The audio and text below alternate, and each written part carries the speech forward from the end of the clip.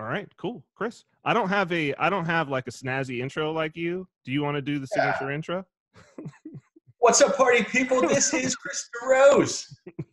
All right. Today, Armani. So I want to talk about um, DeFi, snake oil salesmen, and investor ignorance. Those are the topics that I want to get into. I'll tell you why this hit me is that so I've heard this word DeFi being like a little bit, right? Like I've heard it here and there and seen it in articles. Have no idea what the hell it actually means. Like I do not know, but I know that this term is out there.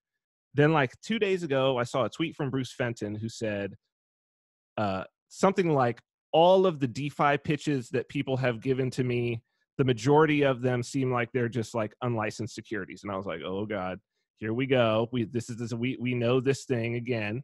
And then it was just like 5 or 6 times in the next 48 hours, DeFi, DeFi, DeFi, DeFi. And so I'm like, okay, I know what this is. Like this sounds like, whenever there's one of these terms that I don't know what it is, and I'm like, well, this sounds like a little Emperor's New Clothes, because like I'm in the space. And so I was like, oh, well, just let me just Google to see.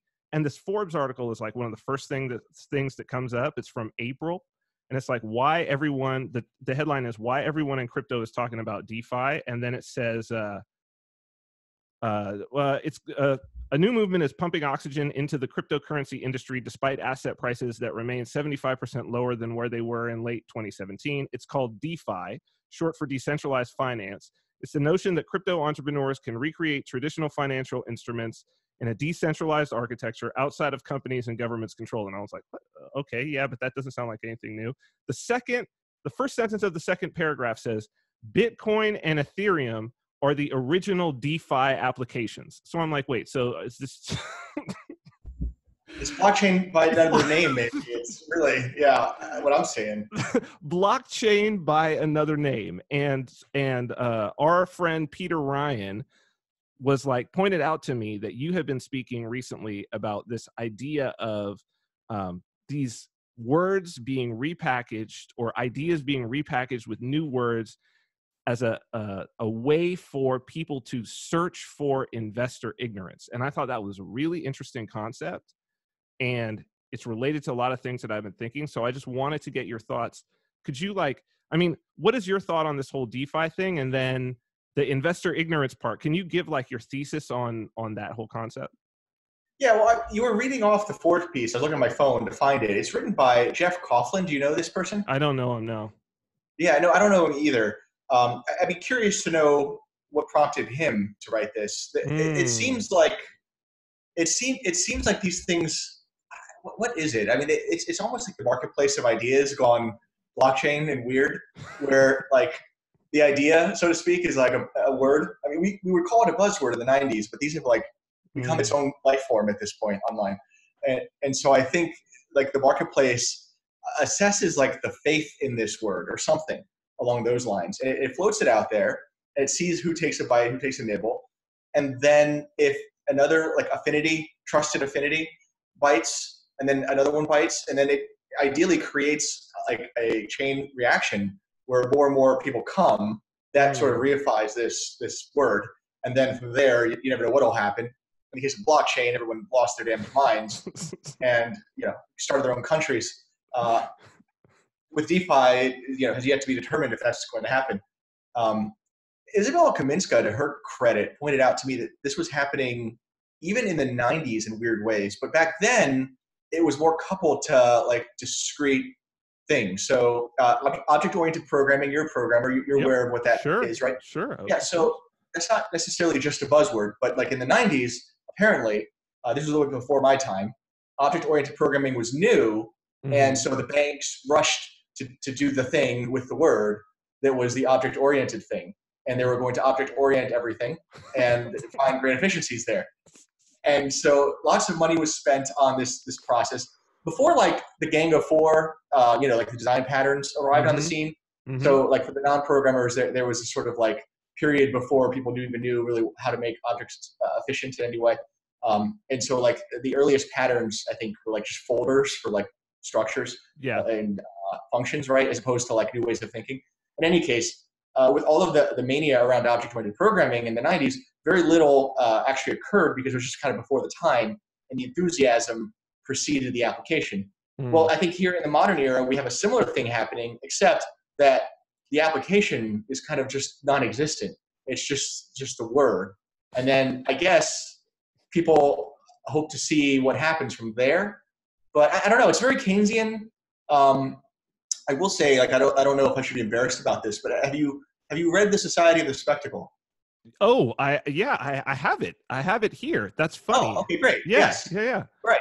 So I hate to say this, but like there's like some degree of correlation between the concepts in that book and what we see here. And it pains me greatly because I'm not like a late stage capitalist person. I think that's a not necessarily productive way of thinking, but like there are remnants of that in some of these hype cycles that I can't deny.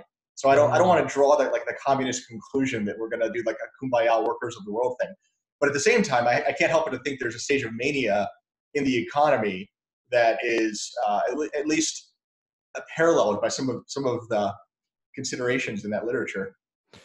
Okay, so this is interesting, and it's interesting that you brought up this object-oriented programming, because one of the things that I see with these buzzwords, I mean, we're saying buzzwords, but one of the things that seems to pull them all together is that they all end up being abbreviated. And I think that there's something to the idea of spectacle and the abbreviation. So it's like object-oriented programming. You always see it as OOP, which is like, oop, right? It's kind of cool. DeFi is kind of cool. ICO, it looks kind of cool. All of these things. Blockchain, not so much, I guess. But do you think that there's something to that it's almost like my thought on this, I was thinking about this topic and I was like, it's almost like by abbreviating it, you add this like vagueness to it to where it takes out that. So it's like, oh, well, I'm dealing with it as like DeFi. I don't know whether that's like a populist thing where it's like, oh, let's not say decentralized finance. Let's say DeFi, or let's say, let's write it as OOP, does it mystify it? Does it demystify it? Is it popularizing it? Like, what do you think that is? Because it's definitely like an emergent property of all of these things. It seems like, or most of them. Yeah, I mean, again, there's like this slider thing going on where like it was anchored in some level of application. So like what's coming to mind is like Ajax, again, in the programming realm. Again, yes. Right. So Ajax, for those that don't know, was this new word that was coined, a neologism, I believe is what that is. Yes. A newly coined word. And it was coined around a technology that was sort of like proto-developing, which was the ability to load in JavaScript a URL on a page that was open, like a very like esoteric thing. And it did come to embody what became mainstream and a huge backbone of modern web applications. Sure, and absolutely. Yeah.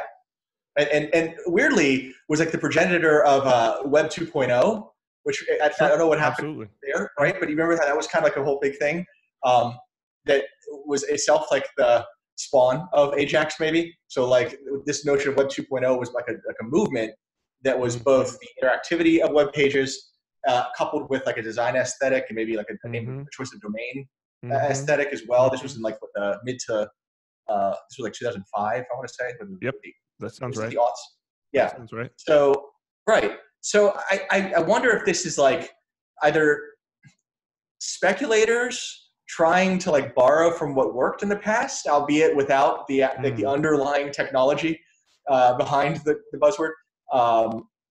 Or if maybe I'm just kidding myself, and then like this is what happened back then too. It's just that we hadn't seen it over time and time again and haven't been able to contextualize it in the way that we are now. But yeah, I don't know. I mean, with DeFi, what it strikes me about it is that like the virtue in blockchain has hit its peak, and we still have to pamp this thing. So let's just sort of re-syndicate it now under the new moniker and see what happens. And who knows? Maybe that's all we need. I don't know. Like these are like Keynesian beauty games in a lot of ways.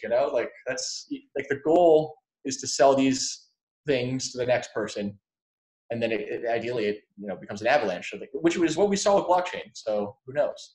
But do you so What effect do you think then? Because I am going to say that, yeah, it seems to me back of the envelope calculation that DeFi is just blockchain, but something became toxic about selling blockchain. Do you think that that was like the Bitcoin not blockchain movement? Do you think that that was because people would look up blockchain and then they would see Andreas Antonopoulos saying, blockchain is bullshit and all of what? Do you think that that's what it was? That it was made, that it was turned into a bad word. It was turned into a curse word in some ways, and so the goal was, well, we have to. We're not done. We have to search for something else for this.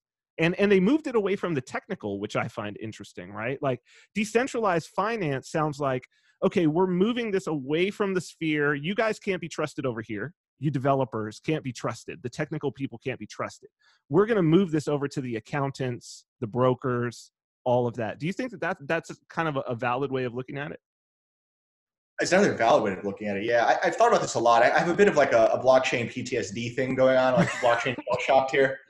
Like you guys are maybe, I don't know who's watching this, but some of you might be new or some of you might be old timers, but like you're talking, like from my perspective as somebody who was in the trenches, I saw what turned into like, honestly and truly, like a neckbeard board game night turn into like, all of a sudden the entire world was here wanting to know all kinds of things about what it is we've been doing. And that was cool. And then like the crowd started thinning out a little bit, but like in between, even the start of it and the end of it, everybody and their mother showed up, and like the exposure to different cultures and ways of life and like comprehensions, it was a bit like wild for me. So yeah, so I think there's like two things that are probably worth considering here. I guess number one is like every generation does have its ignorances that I think are left over from the school curriculums and the societal trends of the past. And like it's very wishy-washy. So like, yeah, you could say there's like generations, which is what we do for shortcuts, like Gen X versus millennials versus Gen Z, whatever. But like there's also, there's truth to like, okay, I guess we maybe started like common core curricula in the school system or something, right? So like there's going to be an ignorance as a result of that. We don't know what that is yet. But when those people come to age, it'll manifest in a way that's probably going to be spectacular.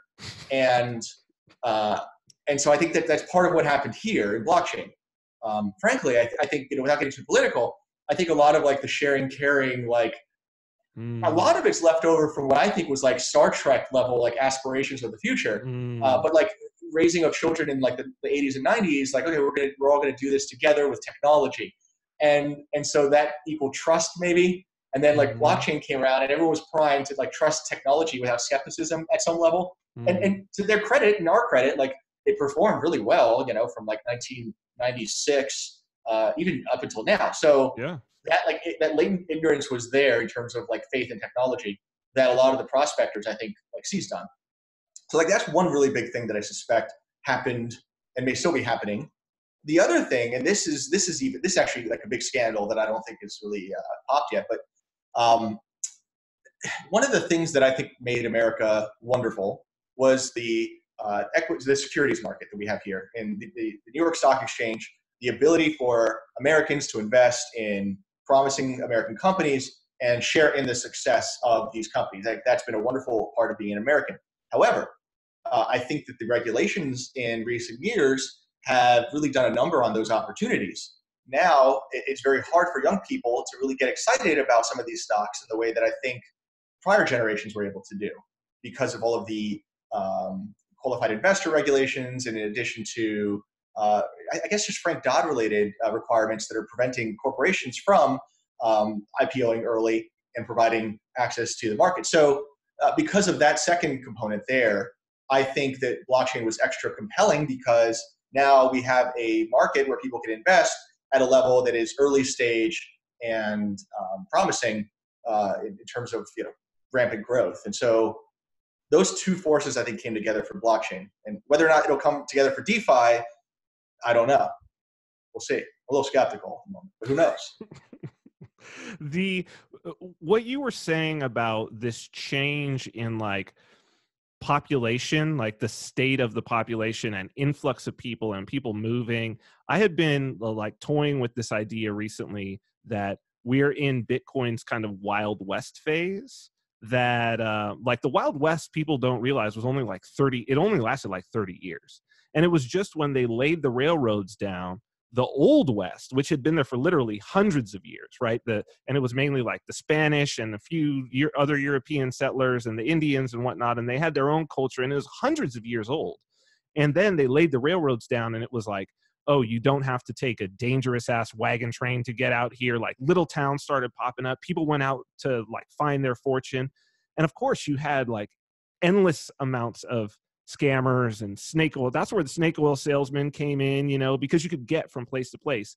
And I almost feel like the infrastructure was built up in such a way that like around probably starting in like 2015, those were probably like the railroads were laid down to where like there were wallets that were good. There were, you know, the exchanges were kind of solid, like all of this whole situation.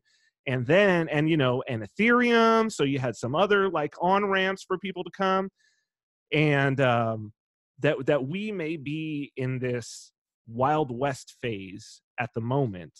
And so I guess what I'm wondering is, like, you talk about the snake oil salesman sort of situation. Clearly we need new ideas, and we definitely need something to bring in new capital. There's no doubt about that. Like some new idea has got to catch, but how do we determine what's the snake oil? Who are the snake oil salesmen? Like, are there any tools from after having been through this in a couple of cycles that you have? Snake oil salesman from, hey, that's interesting. That might actually work. That might be a good idea. Yeah. You know, the stories get told in weird ways, but don't forget that in the 90s, the dot-com boom was just full of snake oil. Oh, yeah. And it wasn't until the crash that we actually started to make productive solutions again. And so I would expect that would probably happen here as well. You know, there's this short-term thinking that kind of pervades these spaces in times of manias, and like it just gets progressively shorter and shorter and shorter term until eventually, you know, the level of consideration on this stuff is just zero, and it's like impulse control gone, and bye FOMO. So like, you know, there are cartoons about that. We've all seen them. For me, like the things that, so like the notion of the scamp, I think, is underplayed, which is weird because like everyone talks about scams, but they don't know the etymology of the word. The word scam, you're saying? The word scam? The word scam is the word scam is right. Unless I check the etymology, it's off the top of my head, but I think it's clear. The word scam comes from the word scamp with a P at the end. Interesting. So scamp is a name for a carny operator, somebody who runs the carnival games. That is a scamp, and his product is the scam. And so then you can kind of look to that at some level of inspiration, and I think one that would serve here in that, well, the games that are at carnivals are often games that are played on a mark who is a mark because he's arrogant, he thinks he's a genius, and the scamp is playing into the feeling of superiority that the arrogance that the mark has. They show him a game that looks really simple, like anybody can do it, and certainly you can do it because you're the big guy, and you don't want to let, and then there's a degree of like pressure that goes onto it from there. You know, you don't want to let your girl down. She wants a stuffed teddy bear. All you got to do is shoot like 3 baskets into the basket. You know, yeah, and you get the game. So there's a lot of that I think in the markets where like the arrogance that people have in terms of like what it is that they think about how markets work, or what it is they think about how finance is very much guided by some degree of arrogance. Like I'm not going to, let's not make it simple here. What is an easy trope? Free markets. Like, okay, fine. Free markets is a great like ideal. Okay. Wonderful ideal. Mm-hmm. And you know, we've all had it to some degree, but there are people who have it to the degree like nothing else matters but this word, free market. So if that's your level of cognition, all this scamp has to do is show you free market coin and provide no more supplemental literature. And then you're going to be inclined to just be like, well, that's the product I've been waiting for. Free market coin right there. I've been saying it. I knew this would fly. Watch everybody. I'm a genius. I'm going to buy a free market coin. And lo and behold, that level of surety is in fact what the scam makes his money off of, because all it is a word, and there's nothing under the hood in that case. So that's kind of an endemic pattern, I think. we're often, like I'm returning to like the notion of the mousetrap. Like people are like so blinded by their greed, like they want the free cheese, and they don't even bother to look at the contraption around the free cheese. They're just like, I'm gonna grab that, and then of course the person who thought one step ahead is the one who really makes out on the deal. So it's kind of like a lost leader for that guy. And yeah, I think that those are the common patterns in the space that you have to watch out for. But it's very hard because like you have to in yourself identify what it is you don't know about yourself, which is almost an impossible task. It requires some level of deference to authorities, which nobody likes around here. But and you got to be careful with that, because like some authorities again are just another scam themselves. But if you're wise about it, the authorities are going to be found in books that are well reviewed by peers, and that have a history and that have been vetted, for a significant degree of accuracy. Another thing I'd say too is like this is always rubbed me the wrong way, and like I do it too, but some people are really bad about it. The blocking of disgusting information, like there's a time and place when you got to do it. I'm not saying that's wrong, but when it comes to investments, I like to seek out the disgusting information on my investments, because that's where I'm going to find out how stupid I am. And it's a very delicate balance there. But I think that the people who are like ignorant of that level of peer review are going to find that just creates a degree of arrogance and surety that will be nabbed by the scam. So these are rough themes. I don't know if you've got more to add. No, it's really actually it's making me think of a lot of things that I've been thinking lately. First thing is that it seems to me that those who are the most stable within this space are the ones who approach this space as an opportunity to learn about themselves and to learn like through their investments to find their own weaknesses, as you said, right? So it's like, because it's a very good way to find your weaknesses. Like, ooh, I won on that one. That's good. But it's really the ones you lose on where like, how did I go wrong there? What did I think was wrong? How did this go wrong? And you kind of get it in real time, right? But also this idea of, I think that some people have, and it's going to your last point there, that it's almost like about the blocking the disgusting information, that it's almost like, I don't want to see this because if I do, I will doubt my investment.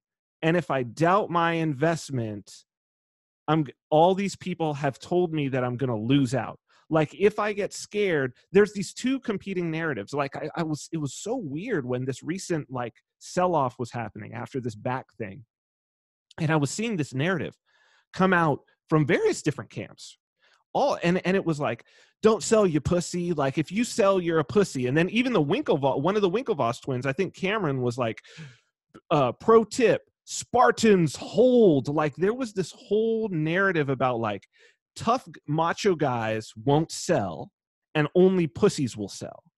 And so it's kind of the situation where it's like, ooh, I can't have the cognitive dissonance that would make me doubt this investment that I've made because now I have more information, because then I'll make the pussy move.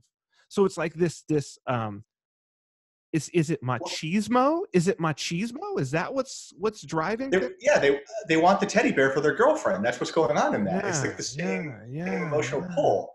It's like you can't get three baskets. You can't get three balls in the basket, and your girl's gonna think you're a pussy. Like, come on. So yeah, there is some of that. People's identity gets wrapped into these things, and understandably so, because like mine sure as hell has. And then there's this. These are like bull games. This is what bulls do. They charge, they posture, they spar, and they challenge, and they play territory games and confidence games, really. And there's a degree of charmingness to the whole damn thing. Quite frankly, it's I don't know. Maybe like there's some level of abstraction in markets for like fighting in sport, but it seems like it to me. And this is how that might manifest. Yeah. But some people just they don't have a cool head. I mean, there's the reason that the bulls get slaughtered is because they don't bow to reason enough. And I will say on the other side too, like I admire courage a lot. I will say I think the courage is very downplayed in the modern era, and it's very rare to find truly courageous people online or most places. They exist, but it's very rare. So like there's a level of courage that goes into that I do think is admirable. But too much courage is a bad thing. And that's the thing. It's like people see black or white sometimes, and like that degree of like us versus them, or idealism and zealotry. That seems to be when you really get taken for a ride. It does seem like this whole space succeeds, and certainly those who are. It's this weird, like, very fine line between appropriate levels of faith, because you've seen a vision, you're looking at this thing, and you're like, you know what, I have faith in this, and I'm going to sell it. And like, I respect the people who have been evangelists, and like, I bought into this thing, not as early as you, but I mean late 2012, and it was nothing but faith. But even at that time, I didn't necessarily think that the price was going to go up at all. In fact, I passed up a lot of opportunities to acquire more at a very low price. You know what I mean? As I'm sure probably you did it at times too. And so, of course, yeah. And so there's this faith aspect, and I have a great respect for that. But then there is this other, like, is it a blind faith? I'm trying to look for I think it's zealotry. I think zealotry. It's just, okay. I think that's the warning of zealotry. Yeah, I'm not sure. These are like archaic understandings of human nature that we seem to be crossing into, and it's good, because I think a lot of us kind of took this stuff for granted, or just thought it didn't apply in the modern world. But then here it is, and maybe this is what we have to understand now. Yeah, it's absolutely fascinating, and it's like I say, I think Bitcoin and this space is a real opportunity to find out about yourself. But again, as you say, it's also, so much of it is driven by the greed. Like, I wonder if that greed wasn't there, if it's almost like you say, like, the carnival games don't happen if you don't have the marks.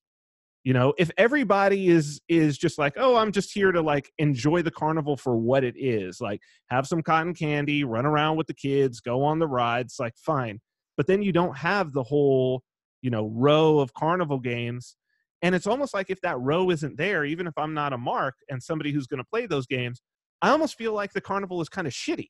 I'm like, well, the carnival was cool, but they didn't have any carnival games. Like, I noticed there were no carnival games. Not that I was going to play them, but to see that the people were there and there's activity. And so, I wonder, is the space not better off for the weird zealotry and the weird machismo and the marks being taken? As I don't want to see people taken for their money, but is the carnival almost better off for the fact that the marks have come to get fleeced for their money? I think, see, okay, here's another thing I wonder about, and this kind of gets into that. Like, there are people in society you're allowed to take money from, effectively rob. Like, that really is kind of the way society. So like a fool, first and foremost, Yeah. it seems like you're allowed to rob the fool. And like, maybe you shouldn't, and maybe that doesn't make you feel good, but like, in the scheme of things, there's a little pity for that person. And generally there's no regulatory response. So, there's all kinds of hows and whys, but if you think of the idea of the mark as being, legitimate, as seems to be the case with carnivals, then you have to ask yourself, well, why is that legitimate? And I think that going back to this sort of primal notion of justice, whatever that might be, I think people believe that if you take from the zealots, that reduces their power in society, and maybe that is an efficiency in society. So it could be that when the system's working well, the most volatile and zealous among us are the ones who lose the money, and then we like return to a balance where like things are fun again. And I think that that's probably how that works, but I'm not sure. I do think that like the zealots will scare away the noobs in a way that is like kind of not helping the space. When like somebody shows up and like they're just kind of like, hey, I want to learn about this crypto thing, and then like some guy gets in their face yelling like, "Be cashers must die, rot in hell," Right? Like, whatever, like they're gonna scare that person away, and then you're just like, well, that person, like, I don't know, that person was maybe like kind of cool. We should have at least like see what they wanted. You didn't really help us, thank you, but no thank you. So like that guy should have to pay his money probably. so that we can have some degree of normalcy and civility back in the space. So that probably is what we want. But yeah, I don't know. I enjoy like tussling, getting rough with people. I have a reputation for that. And I like it. I come to find just because I like it. Honestly, it's just like rough and tumble play, I guess, is like Jordan Peterson would call it. But like sparring. But then like you have to go around finding the right people to spar with. And what you'll find in society is that if you just go to like some average like I don't know, Vietnam vet or something in the supermarket, like ain't nobody going to tolerate you sparring with that guy. But you take some punk, like I don't know, like skateboarder guy, and you start, in a moderate way, start roughhousing with them. No one's going to care. They're going to walk by you, and it's it's just going to be like kids being kids and whatever, And so I think that society has these sort of fail safes in there to like I don't know keep things roughly in balance in some way with the excesses of emotion, but I don't know. We're all kind of figuring it out. And like this being online, it makes everything kind of like a little weird. This thing about scaring off the noobs, I think, is kind of interesting. I'm still thinking in my like Wild West analogy a little bit, and this idea of the cowboys being rough, and the gunslingers and all of this. And I'm thinking of like the frightened people who like, oh, you stay away from that town, like it's a rough town, But it's like that's where the best gambling is, and they've got like the best whorehouse and like all of these things, you know what I mean? And I almost wonder if we've reached the point in some sectors of the space where there's just no longer any space for noobs to come in who are not wanting to play a poker game, wanting to go to the whorehouse, wanting to get completely shit-faced drunk, and that it's like in some way that and I think these are the people that we're talking about tussling with, you know what I mean? That like in some way that's maybe just a stage of like maybe those are the people that need to be there on the frontier because those are the only people tough enough to like tame this thing. And maybe they just need to like kill each other off and just die off at some point, or maybe some tough ass sheriff comes up, some Wyatt Earp type of situation and just clears them out, but only because they're tussling. Like, what do you think? It was so easy to be a newbie to Bitcoin, like in 2012, 2011, 2013. Oh, dude, so easy. Everybody welcoming and nice. And there was funny, trolling, but you didn't have all of the outlets to do it. But it was so easy and like nice and welcoming all around. And nobody really telling you what you had to do. You've got to do this. You've got to do that, Right. I wonder if we just reached a phase where these newbies, they just can't come in like that anymore. It's just you're not going to come to the Wild West like that.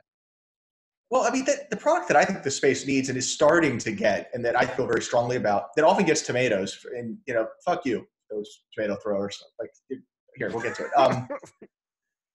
Is index products, because that is a degree of like civil engagement with the space. So when the new person shows up and he's like, I know nothing, but I want to get involved. Now he has to like shop around the mall of religions and figure out like which religion is the way of life that he needs to commit to with everything that he has in his bank account and forever and ever be like a member of that tribe. Well, that's not how the noobs work, right? But with an indexing product, it could be like, okay, I'm going to put, I got like, my portfolio is currently, 40% funds and 60% stocks. I'm going to take some money out of the stocks. I'm going to keep 10% of my net worth in crypto. But I don't know, which religion is the one true, real, holy religion. In fact, I think that there isn't one. I just kind of want some exposure to whatever the hell is happening on the frontier. And what's nice about a strategy like that is they don't have to make it a lifestyle choice. They can continue being who they are. They don't have to, devote their lives to a cause. In addition to that, like it'll be theoretically constant money coming in or out, but just like volatility, which in general is good for the market. As people are rebalancing to hit that percentage of their wealth. Like that product to me would speak to the noobs, because we could just kind of go to it and be like, okay, well, that's like this sort of like systemic investment in the space. And like, yeah, it is true that like, my God would spite you. But at the same time, like we can all now, have like a little bit more money to work with in our religious wars. So like that strikes me as a way that like we could cater to the noobs. And people are starting to offer that product, but it's not quite here yet. So it's a bit premature. And my hope then is that we have like a massive, I don't really want this, but I kind of do, like a massive drop in price. But in that doldrum, like this is when like the index product that everyone exactly wants arrives, like totally hardware wallet secured and like all the bugs worked out. And then we have this like 2002 recovery in the price where it is more reasonable again and less religious, manic. I like this. I like this, and it's it's actually it's something that I've never really thought about until you just like I've heard I understand the indexing idea. I've heard you talk about it before. I do it a bit myself, you know what I mean, just by nature, because I'm pretty agnostic in terms of everybody does it to some degree. Yeah, right? exactly, right. So, but there is definitely, you can see in the overall financial markets, clearly there is a desire to have this like, okay, I want to invest. This seems cool out here. I want to invest in this space. But again, it's like, it's the town that I'm not going to go to. I know there's cowboys there and gunslingers. There's a religious cult that lives on the hill that comes down every once in a while and slits people's throats, like carries away children. Like this is the whole, this is not what I want to like personally go into. And I think that there was the narrative of Bitcoin has always been that like, you have to be deeply involved in this thing. Like, not your keys, not your coins, right? It's like, you can't have an intermediary. You can't, and I mean, I just did a thing about that saying that's what Bitcoin is. However, there is clearly this desire, and I think it's a good desire, and I think it's something that we should support, of people who want to be involved, but they don't want to get on the train and travel to the Wild West. They want to invest, they want to participate, and they shouldn't have to deal with any of our cult behavior. Like, they really should not have to do that. But at the same time, I don't think that the answer is, and clearly the market doesn't think that the answer is, shit like backed, which might have been better had it been an index product, right? We might not have seen what we saw, but for them to just be like, well, we're going to pick a religion, because that's what they did. They're like, we're picking the Catholic Church out of all the Christianities, and more Eastern Orthodox Church. And you cannot invest in anything else. You can do Eastern Orthodox futures, and that's it. And maybe that's the turnaround, dude. Like, maybe that's the turnaround in mindset, is like, these are all children of Bitcoin. This all evolved out of the Bitcoin space. You invest in the Wild West. Don't just invest in Tombstone. Yeah, absolutely. I think that's totally reasonable. And the other thing too is like so much of this space is determined by the regulators, the same way the Wild West was. Yeah. And we don't know what those regulations are going to come in at yet. So like everybody's got all this certainty, and it's like, well, for me, like I really like fungibility, but I admit that there's a very good chance that fungibility is going to be regulated to zero liquidity. Yeah. And so like it may be that like that is where my heart is, or that's where like the confidence even is. But that doesn't matter, because like there's this risk that is the unknown that nobody can responsibly tell you is a surety, even though that's what everybody kind of does in various ways. So right, yeah. I mean, these are and like it's a little perverse, I get, because like the indexers they don't necessarily have a meaning that is their like central thesis, but that's okay, because like American corporations don't have like a central thesis of meaning either. They provide a product or a service, and they have like a corporate ethos, and like they're going to index the world's information or whatever it might be, and that's fine and good in that building. But the investors should be able to have multiple missions. It shouldn't have to be a zero-sum game of the one true real purpose for being here.